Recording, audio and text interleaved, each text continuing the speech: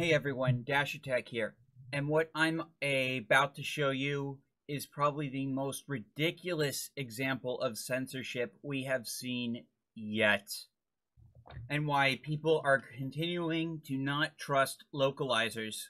Okay, so, the Switch remaster for Pikmin, I assume it came out. I played Pikmin as a kid when it was a new game. I got filtered really bad. Just the whole time limit, trying to survive. It just wasn't for me at the time, so I don't really have any fond feelings for the franchise. But I do know that the Omar character has a lot of monologues and dialogue.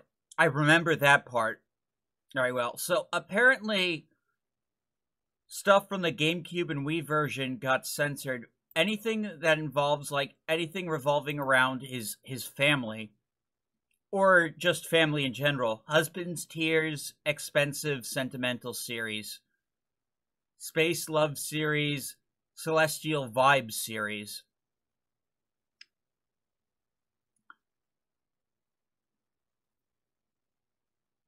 Stuff about his wife got censored, stuff about his father, and the most ridiculous aspect, the Mother's Day. Freaking Mother's Day was censored. This guy explains it better. Pikmin 1 and 2 for the Switch removes references to husband, wife, mother, and father. Also, a person making bad decisions and wasting money on lottery needed to be removed for some reason. These changes are baffling, especially the last part. Terrible translation. This has even less dialogue than the original. Who thought this was a good idea?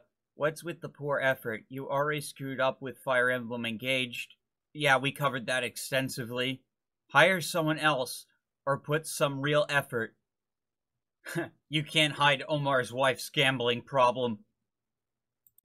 Inclusivity has gone way too far when basic references to family are just completely erased from a children's game. You'd have to be deeply troubled to want to erase something like this from a game. If general basic concepts like husband and wife, Mother's Day, if that's, too fragile for, the human mind, then, what else are they going to censor in other games, in other Nintendo games? Thousand Year Door is getting a new re-release, and, it's already confirmed they're redoing the script. What else is going to get cut?